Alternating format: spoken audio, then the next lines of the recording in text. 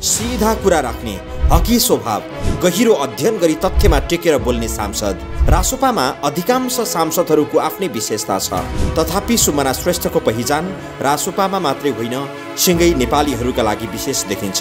संसदमा होस् चाहे संसदीय समितिमा, सडकमा होस् या बहसमा, उनको वजनदार तर्कहरूले आजकल उनीबारे धेरैलाई चासो परेको छ। आखिर को हुन् त सुमना श्रेष्ठ? सुमना श्रेष्ठ सन् 1984 अक्टोबर 1 मा काठमाडौँमा जन्मिइन्।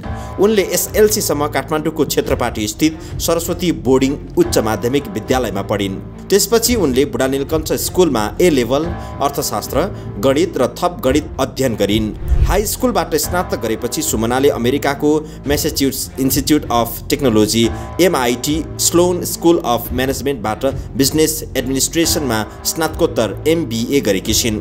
त्यसभन्दा अघि उनले अमेरिकाकै ब्रिन मायर कलेजबाट अर्थशास्त्रमा र ह्याबरफोर्ड कलेजबाट गणितमा स्नातक गरिन्। विक्रमसम्म 2072 साल भन्दा अघि सुमना अमेरिका स्थित वेस्टर्न कन्सल्टिङ ग्रुप BCG मा परामर्शदाताको रूपमा कार्यरत थिइन्। त्यसअघि ट्रेड एनालिस्ट, वाणिज्य विश्लेषकका रूपमा सिटी ग्रुपमा समेत काम गरेकी थिइन्। जब विक्रमसम्म 2072 सालमा नेपालमा भूकम्प गयो तब उनको जीवनको मार्ग बदलियो। भूकम्पपछि नेपालमा विश्व खाद्य कार्यक्रम WFP सँग काम गर्ने बोस्टन कन्सल्टिङ ग्रुप BCG ले उनलाई नेपाल पठायो। त्यसपछि उनी अमेरिका फर्किएनन्। अमेरिका रहँदा काठमाडौँ निवासी सुमनाले पोल्यान्डका नागरिक पावल लुकास स्काविन्स्कीसँग अन्तर्देशीय विवाह गरेकी छिन्।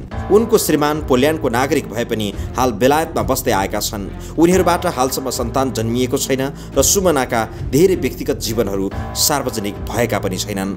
नेपाल आएपछि भने विभिन्न सामाजिक काम सँगसँगै सुमनाले राजनीतिमा चासो राखिरहेकी थिइन्। आफू ठोकिएको राज्यको हरेक निकायमा बढ्दो व्यतिथि र भ्रष्टाचारले उनी दिक्क बनेकी थिइन्।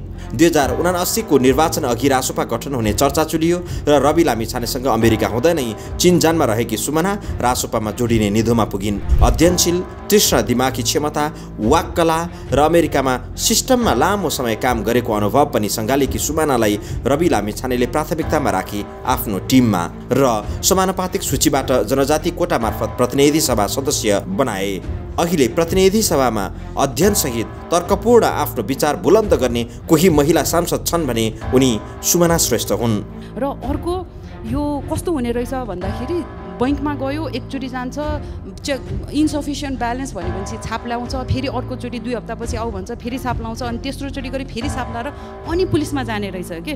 यो प्रोसिड्युरल ह्यासलबाट चाहिँ नि यो पैसा पाउनु पर्ने मान्छेलाई मुक्ति दिनु पर्यो भनेपछि यसमा प्रोसेस सिस्टममा पनि हामीले काम गर्नु पर्यो। बैंकहरूले डाइरेक्टली प्रहरी प्रशासनमा पठाउने त्यो च्यानल मिलाइदिनु पर्यो।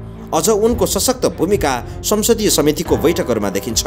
उनी शिक्षा, स्वास्थ्य तथा सूचना प्रविधि समिति सदस्य छिन्। समितिका सभापति छन् भानुभक्त जोशी।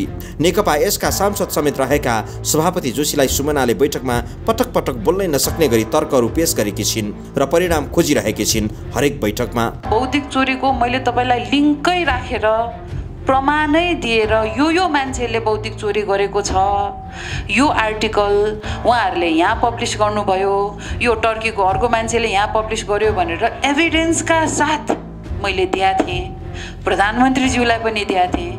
अब यसमा अस्पष्टता के भयो सभापतिज्यू?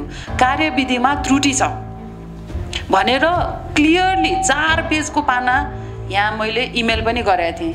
अस्ति लिएर आएको पनि थिएँ अनुसूची सहित, जसमा क्लियरली यो मान्छेले प्लेजराइज गरेको छ भनेर दिएकै थिएँ। त्यस्तो मान्छेहरू यदि सर्टलिस्ट हुन्छ भने कार्यविधिमा त्रुटि पहिला पनि मैले छ भनेको थिएँ, त्यही त्रुटिमा टेकेर बौद्धिक चोरी गरे मान्छेहरू अब सर्टलिस्ट क्यान्डिडेटमा परेका छन्। सभापतिज्यू, यसमा अनक्लियर के भयो? सुमनाकै कारण समितिका धेरै बैठकहरूमा सांसदहरू अक्क न बक्क बन्नुपर्ने स्थिति बनेको छ। मिसन 2084 को तयारीमा रहेको रासोपाले सुमनाको परिपक्वता देखेर आगामी निर्वाचनमा प्रत्यक्ष चुनाव लड्न टिकट दिने निश्चित जस्तै देखिन्छ। त्यसो हुँदा उनी जन्मिएको काठमाडौँको क्षेत्रपाटी अर्थात् निर्वाचन क्षेत्र नम्बर 6 बाट सम्भवतः उनी चुनाव लड्ने छिन्। अहिले 6 नम्बर निर्वाचन क्षेत्रमा रासोपाकै सांसद शिशिर खनालले विजेता प्राप्त गरी संसदमा भूमिका निर्वाह गरिरहेका छन्।